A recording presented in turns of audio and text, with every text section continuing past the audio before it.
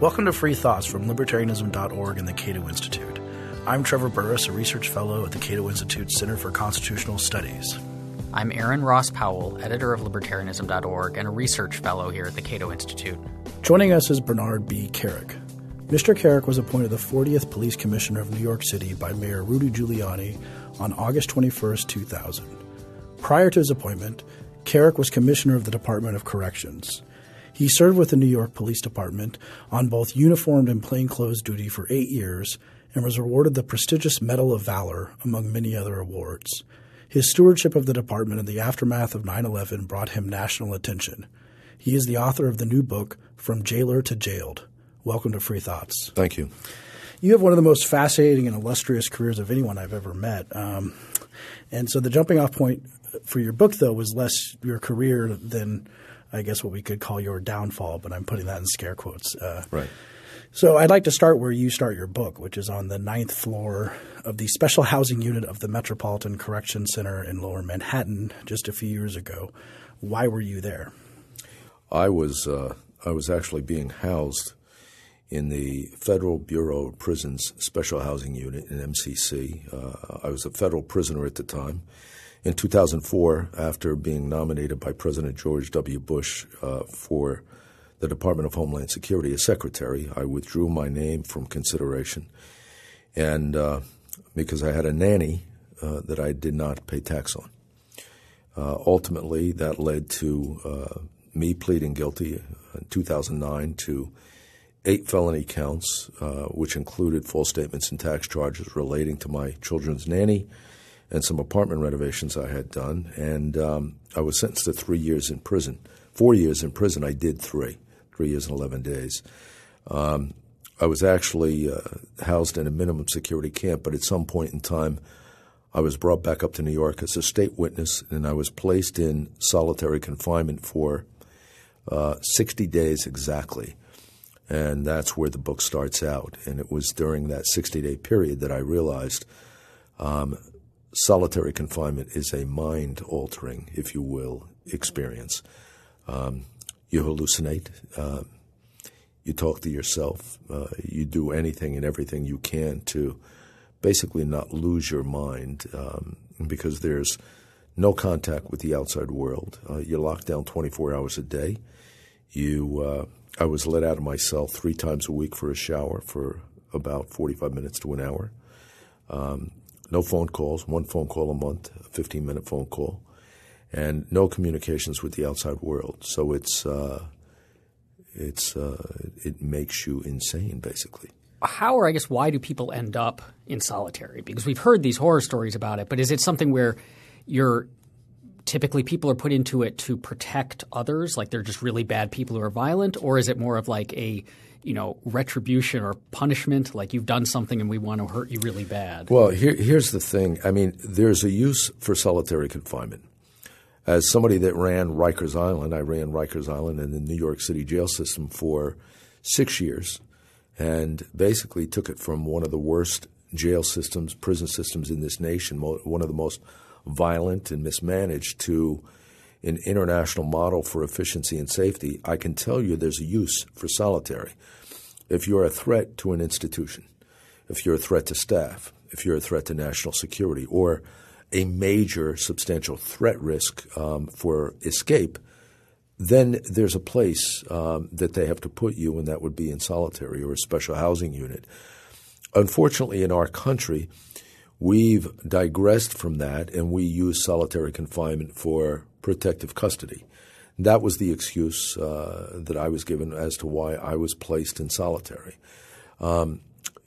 There's administrative segregation. There are, low-level housing units that you could go into. But in my case, they stuck me in solitary. We take young kids. We put them in solitary confinement for institutional infractions. Like I said, solitary is a mind-altering experience. You don't want somebody in solitary confinement that basically loses their mind and then you send them back into society. There's a place for it. There's a purpose for it. But it should be monitored. There should be legislation to ensure that it's not abused. Because, the ironic thing is you have correctional staff that man the gates of our prisons and jails all over this country that do a tremendous job. They have a dangerous job. They have a job that's pretty much thankless. And for the most part, most of them do their job the way they're supposed to do it. But there are people out there that believe that it's their job to impose punishment on you. Your punishment in reality is the deprivation of freedom. There are correction staff out there, not all of them, but some, in some cases many, that believe it's their job to punish you, to demean you, demoralize you, to degrade you. And the use of solitary confinement in many cases is one of the ways they do that. Isn't that, though, part of – the attitude of putting people into prison isn't part of it to demean them and degrade them and take away more than just their freedom? Because otherwise we could – the environment – prison is not – aside from the absence of freedom, it's also not the greatest environment. It's not pretty. The food's not good. We could list all of these things, even minor things compared to the really awful stuff that goes on.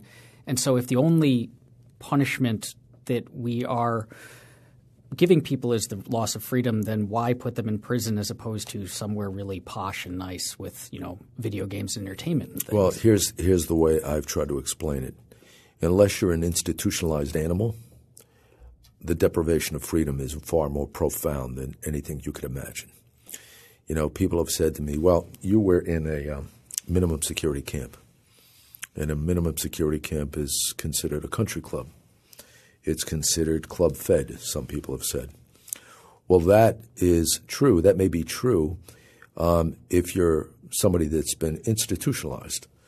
But I could assure you, somebody that's never been in prison before, going into a minimum security camp is not the country club you would expect. And what I've told, I once told this to a room full of reporters. If you think it's that posh and you think it's that much of a country club, then pick out one of the best hotels in New York City. Four Seasons, the Ritz, whatever. Go down to that Four Seasons, and I can assure you that the bathroom is bigger than the cubicle I lived in. My cubicle was about 12 by 8.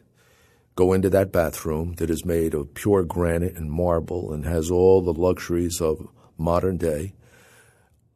Lock the door, come out in a year, and tell me how posh it was, how great it was. Tell me what you think of it then, because I can assure you the deprivation of freedom is far, far more profound than anything you can imagine, especially if you have children. Especially if you have family, if you have things you're concerned with on the outside. I've tried to explain to people, and an inmate once told me this, and I would have never understood it before going into prison. Prison is like dying with your eyes open. That's what it's like. Your whole world goes on without you in it, and there ain't a damn thing you can do about it, the good, the bad, the ugly, no matter what it is. That's what prison is like. Now, and from jailer to jailed, which the title explains that exactly. And as you mentioned, what would be the title? Running Rikers. But I was the correction commissioner for New York City before I was the police commissioner. And your attitude or your idea of prison when you were commissioner, how much did that change? I'm sure it changed a lot. But did you think it was worse after you went through it, or did you see how bad it was when you were at Rikers, or what was the biggest surprise? Well, there's a difference between what I did at Rikers and a prison system. Rikers Island is a jail system. My average length of stay at Rikers was about 45 to 54 days. I had 133,000 inmate admissions per year. When I took over the department, we averaged 150 stabbings and slashings per month. 150? Wow. 150 stabbings and slashings per month. On the month I became police commissioner, we had 1. So I reduced stabbings and slashings and inmate-on-inmate violence by about 93% and created a number of other efficiencies that basically turned it into an international model for efficiency and safety. Just quickly, that's such an enormous difference, and presumably people weren't encouraging slashings and stabbings before that. So, how do you cut it from 150 to 1? Basically, there was a program, I don't know if you guys are familiar with the ComStat program on how crime was monitored and addressed in New York City. I created the same sort of program on overseeing the agency, and basically what that is daily data collection on addressing hot-button issues such as violence, slashings, stabbings, assaults, inmate-on-inmate assaults, staff abuse, things like that. Instead of looking at that stuff quarterly or biannually, the way it used to be looked at, I looked at it daily. So I address the issues daily. That's number one. Number two, removing the weapons, getting the weapons out of the facilities, more searches, searches of visitors coming into the institutions, preventing the contraband from coming in.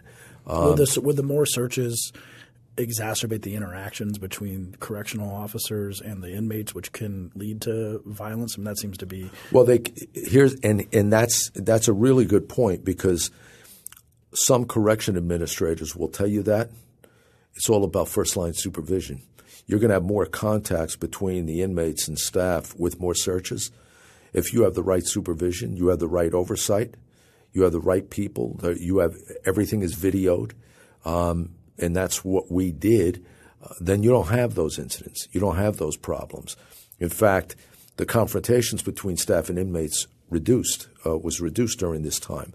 But the other thing I did that historically had not been done, and this came to light when I first took over as the first deputy commissioner.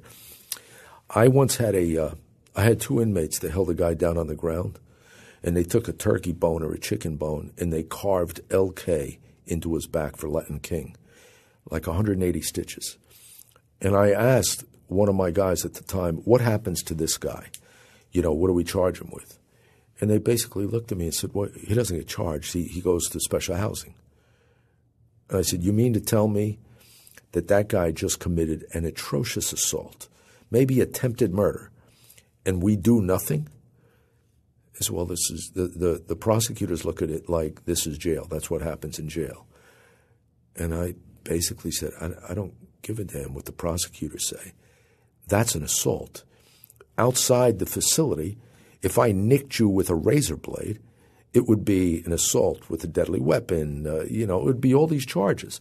But inside a jail, you let them do what they want. Jail and prison cannot be a safe haven for criminal activity. It can't. So we started instituting charges, internal charges, on guys that committed crimes within the system. If you cut somebody, if you assault them, you're charged. If you burn down a cell or light somebody on fire, you get charged with a crime. That immediately dropped inmate-on-inmate violence by 40%. Right it's out so of the simple. box. It's crazy. But you know what, Trevor? It's simple stuff that historically was overlooked, with the mindset that that's the way we've always done it. That's the way we do it. That's the way it's always been. So nobody changes it. And if you look at the other things that we did within the system, why does it take an inmate 6 hours to see a physician? Wow. 6 hours. 6 hours. It used to take to have an inmate in the New York City Department of Correction to see a physician. One, the inmate puts in a notice 24 hours in advance. It's not like you don't know they're going.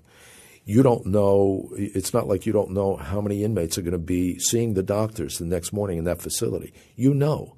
So why do you have an inmate moved out of his housing area, taken to a place, who sits around for 6 hours in most likely an unsecure or less secure spot, waiting to see a doctor that he could see in 30 to 45 minutes if the movement was done correctly? Well, we changed that. How many hours it took for attorneys to see, and you can't, 6 hours, 4 hours for an attorney to come see a client on Rikers, which I thought was atrocious, considering that attorney's getting paid by the hour. That's what I was just saying. They're getting paid the whole time for reading a magazine or whatever. And I'll tell you, and this is sort of accountability one-on-one, and this is, what you said, it seems so simplistic. I put up signs in all the visit rooms for the attorneys, and the sign said, if you don't see your client within 45 minutes after you arrive on site, then you're to call this number. That number was the cell phone from my chief of staff. Well, I can promise you that only happened once or twice after, and then it's over. Then the inmates see their client, see their attorneys within 45 minutes, and there's no problem. It's all about accountability, and if there's not leadership and accountability, you're going to have all this other stuff that creates problems within the system. What's the reaction from the staff to these reforms? I have to. When it first started, there was, there was outcries, especially the unions. I have a question here about the unions. Any change in a system, in a big system like that, any major change, the union's going to have an issue with it. Okay, it's going to hurt my guys. It's going to impact them. It's they're going to be punished. The bottom line is, and if you go back and you look in 1990, 60 Minutes and Mike Wallace, they did a full blowout feature of Rikers as being one of the worst, most violent jail systems in the nation.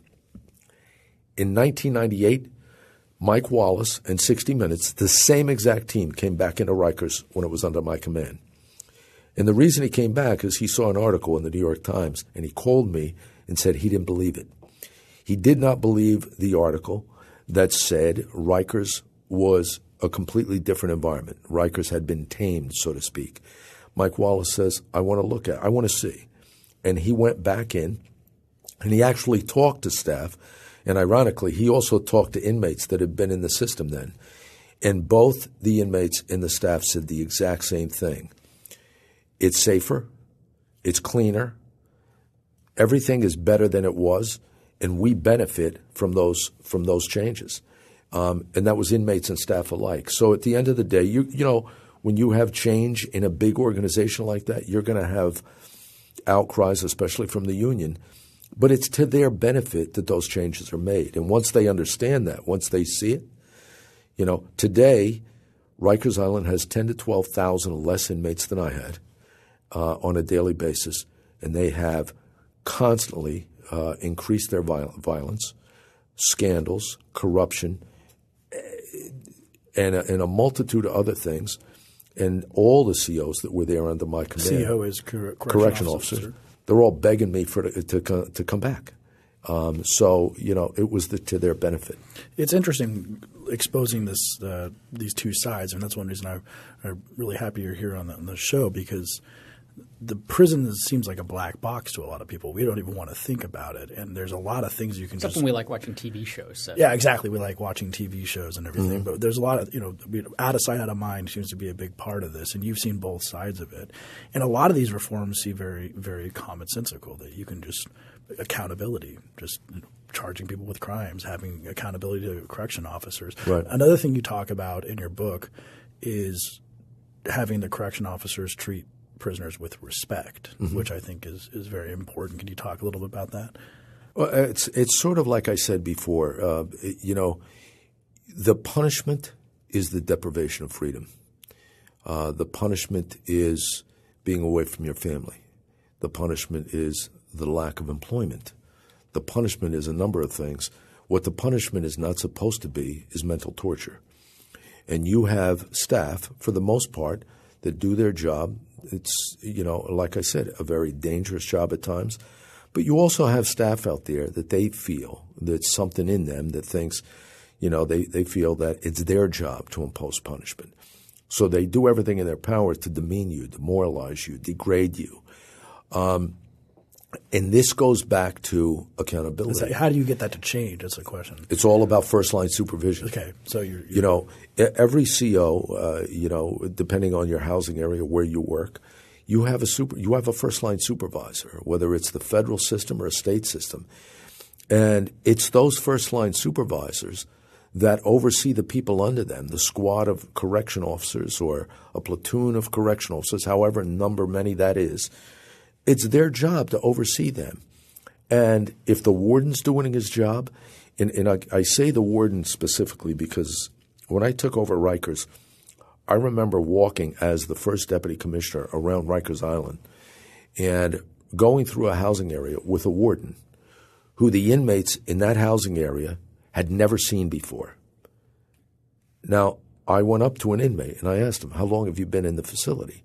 I've been here 4 months. You've been here 4 months. And you don't know who that guy is? The guy with the white shirt and the stars right there. You don't know who that is? No. Well, that afternoon, that warden was transferred. He was gone. You mean to tell me for 4 months that inmate never saw you pass this housing area? And believe me, if they did, you would know. So the bottom line is, if the warden's not making his rounds, if the first-line supervisors, if the deputy wardens aren't walking those facilities to see what the problematic issues are, well, then things like that are going to happen. And you're going to have COs that abuse their authority, that do things they shouldn't do, that create conflict, and many times create violence. So you have to have supervision. You have to have accountability. I'd like to talk a little bit about how I don't like using the word Kafkaesque too much, but it definitely fits your situation about how you found yourself in prison, because someone's probably listening to this and saying, oh, I've heard of this guy. He was the corrupt guy, and he's now a convicted felon and all this stuff. And it's not so much a matter of guilt and innocence. I think when you found yourself on the wrapped around prosecutors and your own attorneys, it's not so much guilt and innocence anymore. It's whether or not you can maintain a staring contest with the government. And they have way more resources. All right, let me talk about the staring contest. First of all, if you're indicted by the federal government, that indictment says the United States of America versus whatever your name is. I promise you, it's the United States of America. It's the whole United States of America. It's the prosecutor's office. It's all their attorneys. It's every agency, any agency they want involved. It's everybody, and it's everything, and it's all their money. And I really don't care who you are unless you're Warren Buffett, Bill Gates, Carlos Slim, or a couple other guys I know that have wealth in the billions. There's not much you can do to fight the American government. There's passages in my book that I talk about this. And the one thing that I concluded, and I believe in strongly, is that you, as an American citizen, don't have the actual constitutional rights you think you have if you don't have the money to pay for them. And I will tell you, I was the more fortunate of many that I had money. But even then, and I'll give you an example, on a monthly basis, I was billed between $100 to $150 to $200,000 a month for 18 to 20 months. In October of 2009, 1 month, a 30-day period, my legal bill for that 30-day period was $476,000. How long can you last? So the staring contest doesn't last that long. At some point, it's more or less a business decision whether you're going to keep trying to go forward and survive. And you can't. You just can't. Well, they have all the cards. Well, and then to get back to my charges, specific charges, people just they hear about the case, and he was charged with corruption. Well, one, I wasn't convicted of corruption. There was no corruption. There was false statements and tax charges. The false statements, I was not under oath, as I've heard many say. He lied under oath. No, I did not. I didn't lie under oath. It was a false statement made on applications for a vetting process. For the secretary. The secretary and for a committee. It wasn't even a secretary. One of them was for a committee. That being said, my charges initially started with an ethics violation in the Bronx. The ethics violation, it was an 18-month grand jury investigation, 18 months, that resulted in 2 ethics charges. 1, I didn't put something on a financial disclosure, and 2, that I accepted apartment renovations. I accepted a gift in the form of apartment renovations from a contractor attempting to do business with the city. The Bronx grand jury concluded their investigation with those 2 charges. The Bronx DA admitted and told the judge in court there was no quid pro quo between me and the contractor. Yeah, it was all news to you. It was no corruption. Yeah. Immediately after I pled guilty to those 2 things and paid a $221,000 fine, then the federal government came in and charged me all over again with the same on the same issue. Because you said the G word, you said gift in your plea, right? Right. And that was the thing. The government used my plea, the words in my plea, against me to start a new investigation. I'm not saying I did nothing wrong. I'm not saying anything that I pled guilty to was wrong. Here's what I have a problem with.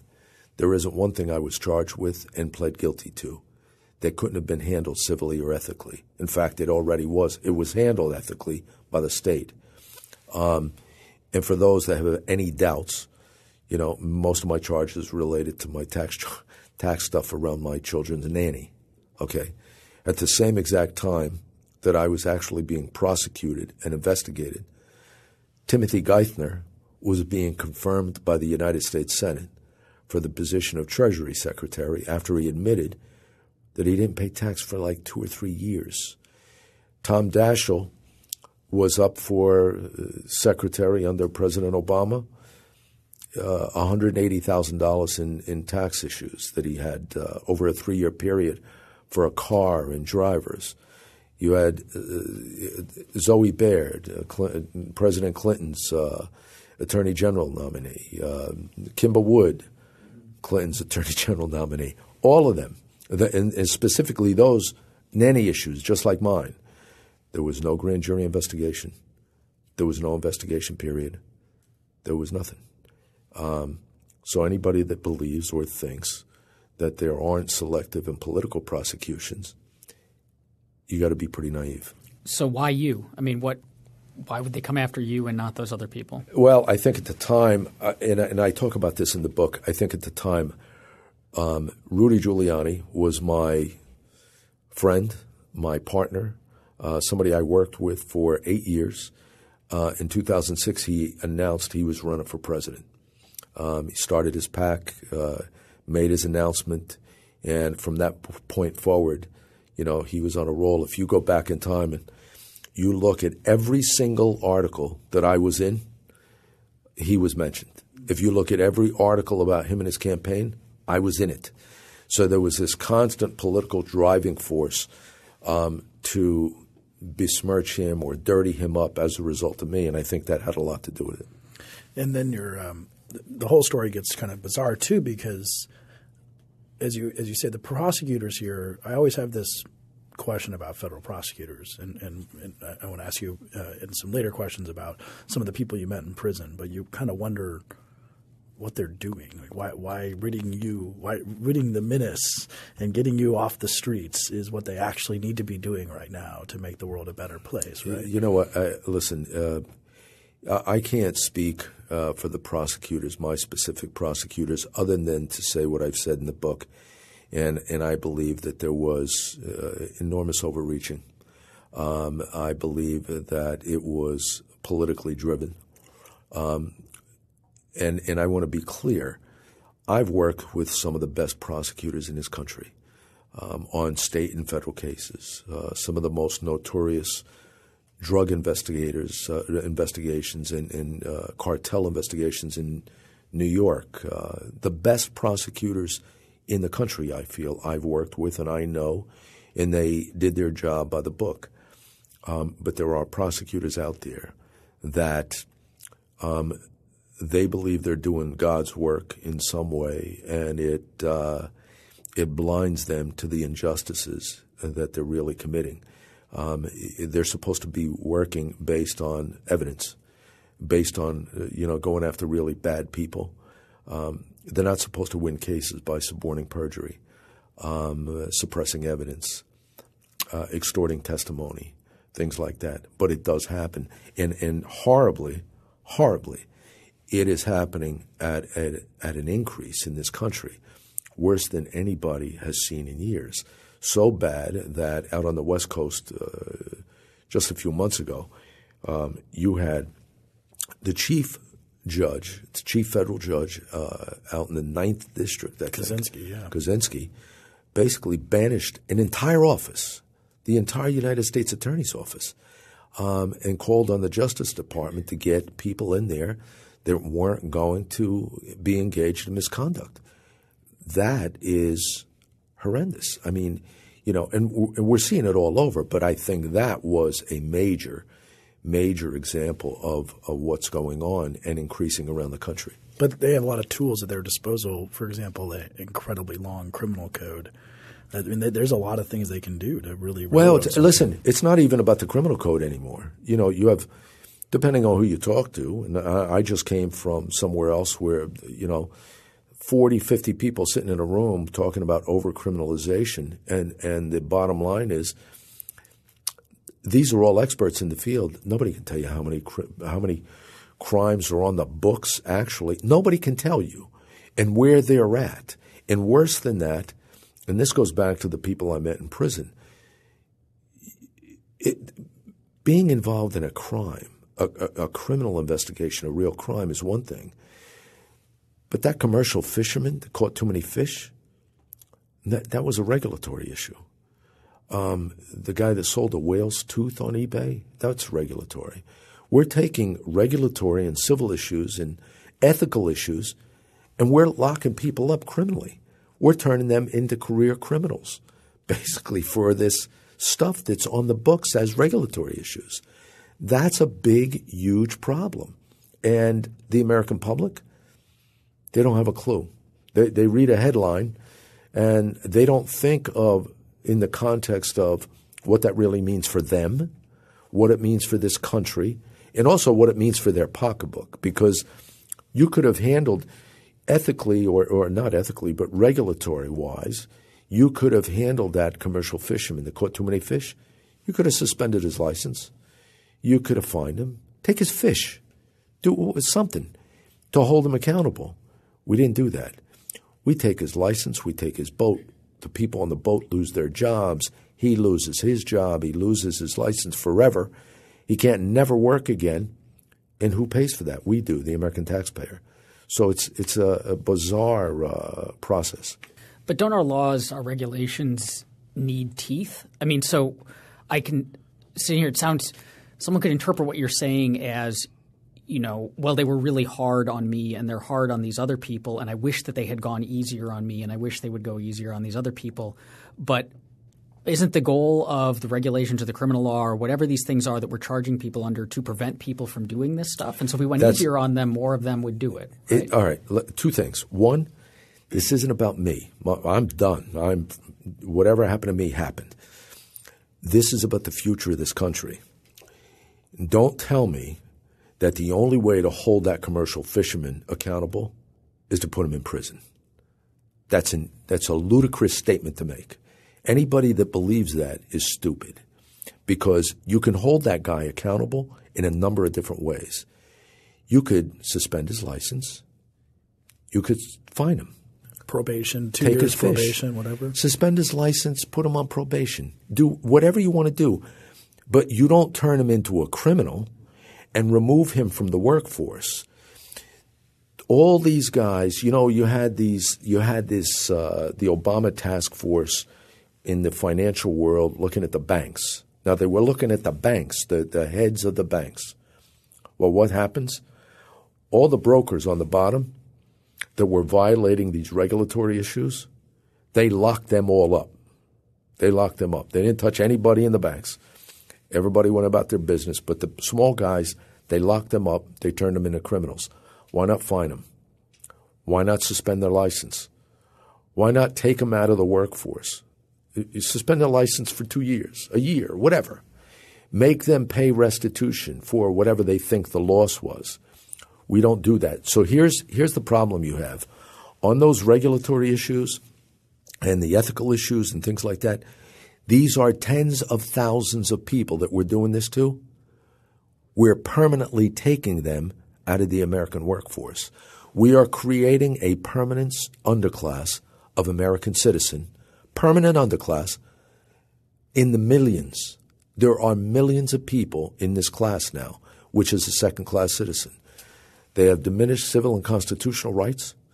They have 40,000 different collateral consequences that they have to deal with, until the day they die.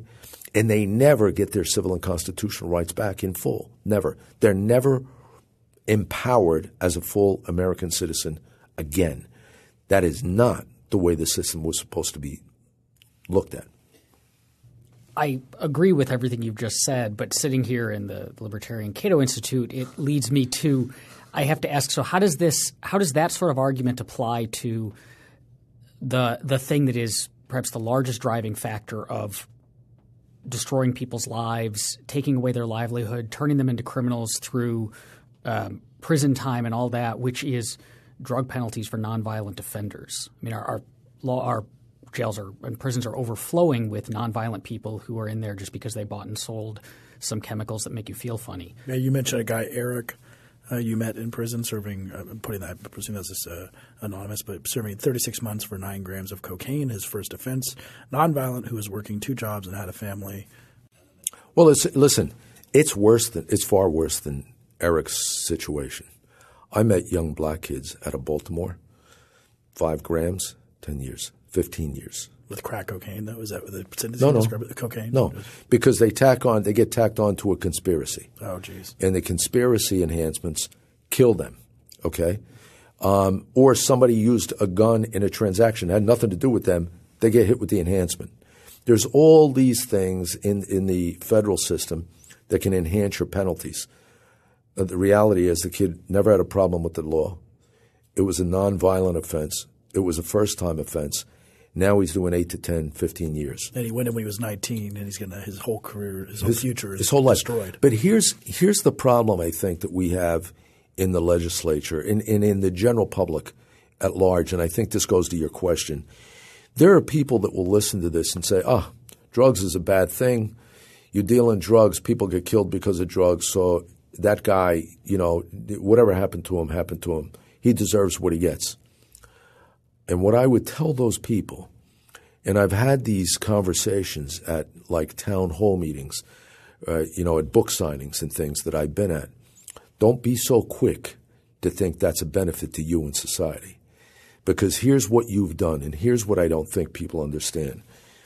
You take that young kid that's never had a problem with the law, and you stick him in prison for 15 years, which means he's going to do 12.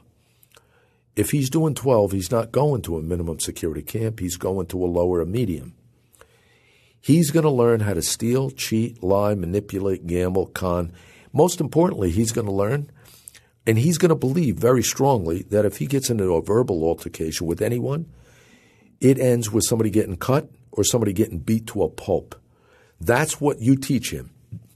And then you send him back home into society with no education, no vocational skills, no life improvement skills, and you send him back. And as one kid said to me, I'm black and I'm a convicted felon. What good's my GED to?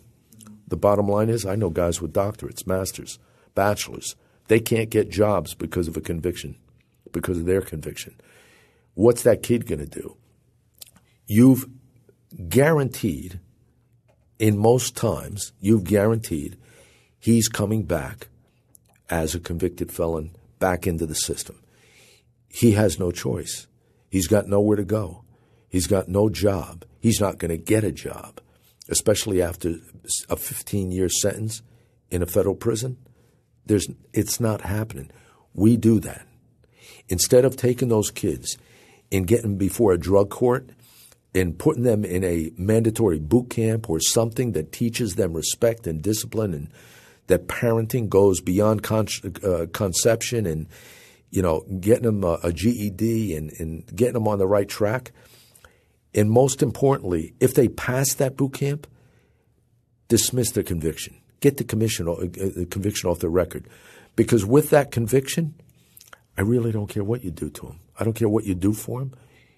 They're doomed to failure. 95 to 99% of the time, they're doomed to failure, and we're creating it. Now, when you walked the beat, when you were on the NYPD and you walked the beat, you did uniformed and plainclothes, and that was in the 80s, right when the drug war was getting ramped up and all those things. Did you think about the same stuff for the people you were interacting with? Did it strike you as much when you were uniformed?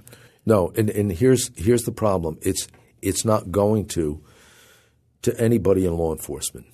you're given a penal code. You're given a set of laws. You're told, go out and enforce these laws. Nobody should blame the cops. Nobody should blame the federal agents for what's going on in today's criminal justice system. Don't blame them. Blame the system. Blame the legislators. Blame the people that create the laws and the punishments that we have to live by now. That's what the problem is. It's not the cops and the federal agents. They're doing their job. They're doing what they're supposed to do. They're doing what they're told to do. And that's the problem. Nobody in law enforcement, no cop or federal agent or state trooper or any of those guys, they're not thinking of the end result. You just don't. But that's not your job. Your job is to take the bad guys off the streets. And the law says this guy's a bad guy. And that's what you have to do. They do what they're supposed to do, and the rest is through the system. The system has to change. Knowing what you know now, would you have done things differently when you were a beat cop? Like let people off, maybe let them go if you saw them smoking marijuana you know what? Or something? First of all, I really don't think I ever locked up anybody for smoking marijuana. That's good. Most of the people I locked up were bad guys that did bad things, and I was a very aggressive cop. Would I do anything different? I don't know. I don't see and here's the problem you have. And this is the problem. Even if you had 50 cops sitting in this room right now listening to this interview, and this is a real example. I've sat in rooms with a bunch of cops, talked to them about the system as it stands today, and they basically admit, you know what? You're right. You're absolutely right. There's something wrong. They don't have the authority to change it. Because here's what happens.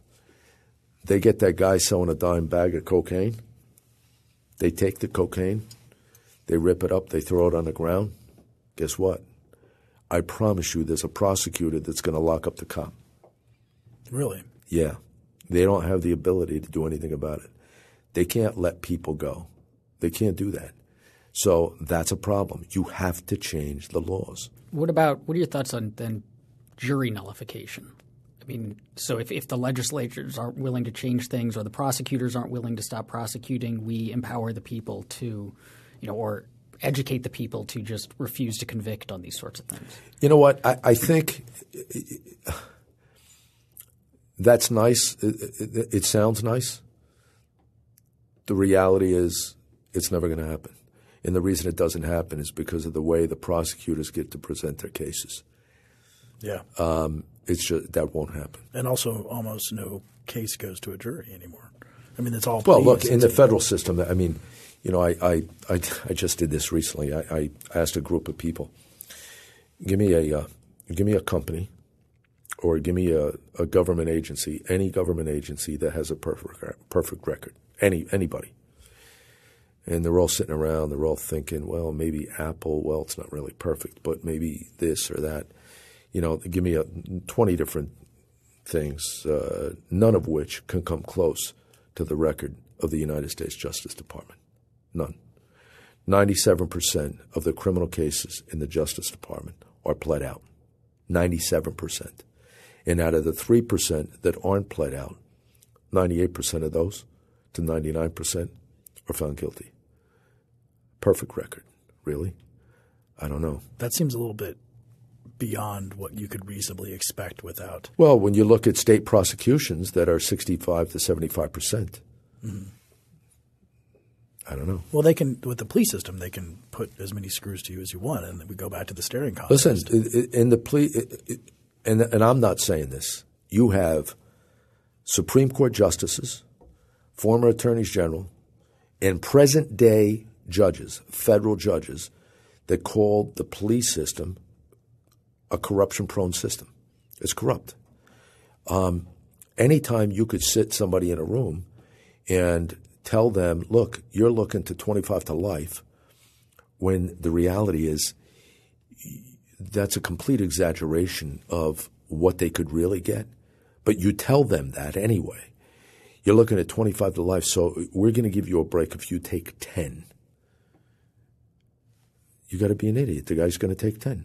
I know tons of guys that took pleas to things they did not do because they were scared to death after being threatened with these crazy sentences. Now, your plea you took, you had a lot of considerations about your lawyers constantly getting dismissed by a judge who seemed to be a little bit biased. I got to pause there easily, and so eventually you just kind of threw up your hands, right? Well, in my case, look, I was actually days from going to trial.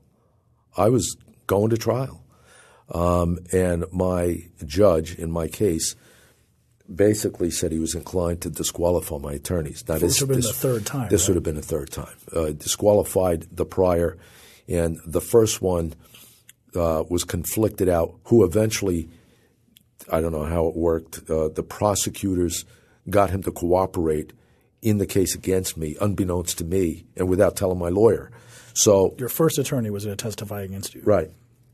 That's a little bit crazy. No, a little bit? Let me tell you, when you're standing up in the courtroom and the federal prosecutor starts to tell the judge that they had all these conversations with your attorney, your prior attorney, and you have no idea what he's talking about, it's more than crazy. But I was actually 5 days from trial. And once he said he was inclined to disqualify my legal team at that point, I was already remanded. I'm already in solitary confinement. I'm going to have to sit there for another year and a half until my new legal team comes up to speed, and I had no more money for a retainer for new legal counsel. What do you do? I quit. So that's it. So what do we do? That's we have a system that's broken in so many different ways. I think it's look. There's nothing. There's one answer, and the one answer is the legislators. There are hundreds, if not thousands, of advocacy groups around the country that do all kind of great work. The Cato Institute included, phenomenal advocacy work on criminal justice reform. If we don't change the laws, you guys are going to be doing what you're doing for the next 100 years in this arena.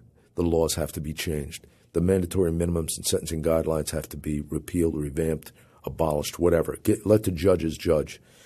The mentally ill, the addicted, stop putting them in prison. They don't belong in prison. They belong in treatment centers. And you saw a lot of that. I saw a lot of that. Really horrendous cases of that. Programs.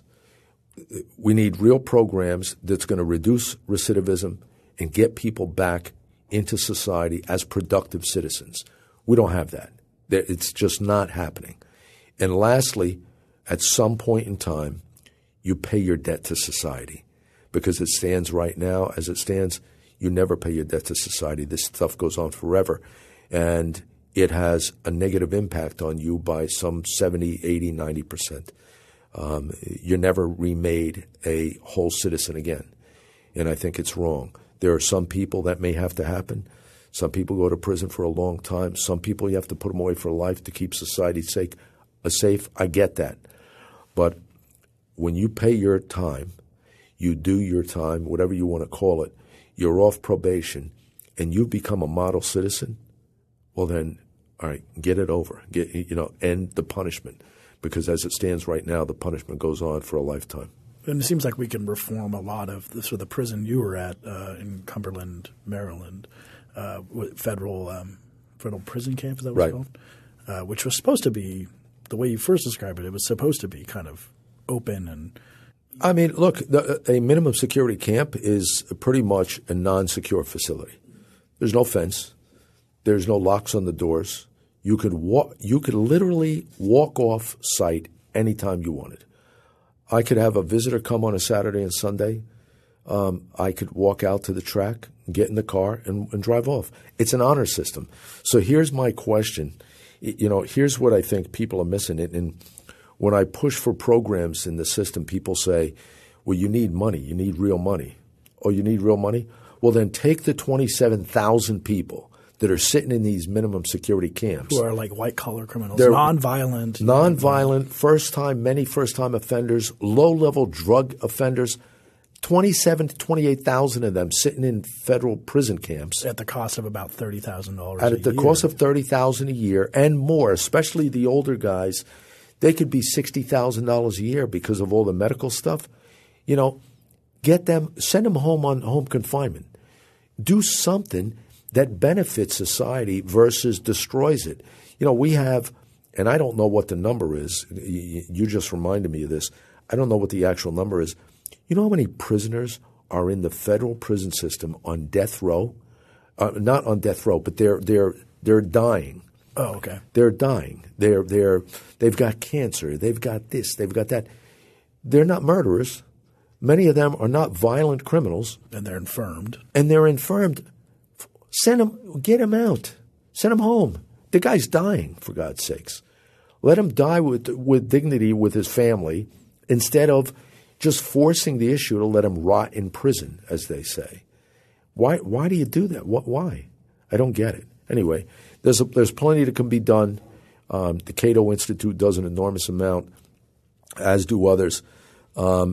And I think time will tell. Well, that's the crazy thing is the thing that upsets me the most about this is the sort of common sense element. I feel like most people would agree with you that these people should not be in prison. The people you talk about. But here's the problem. What's the problem with convincing them? Education. Is it education? The problem with convincing them is educating. Nobody listen. If every American citizen saw what I saw, there'd be anger, there'd be outrage, and there would be change. They don't know. And I know they don't know because I didn't know. Thank you for listening. If you have any questions, you can find us on Twitter at FreeThoughtsPod. That's FreeThoughtsPod. Free Thoughts is produced by Evan Banks and Mark McDaniel. To learn more, find us on the web at www.libertarianism.org.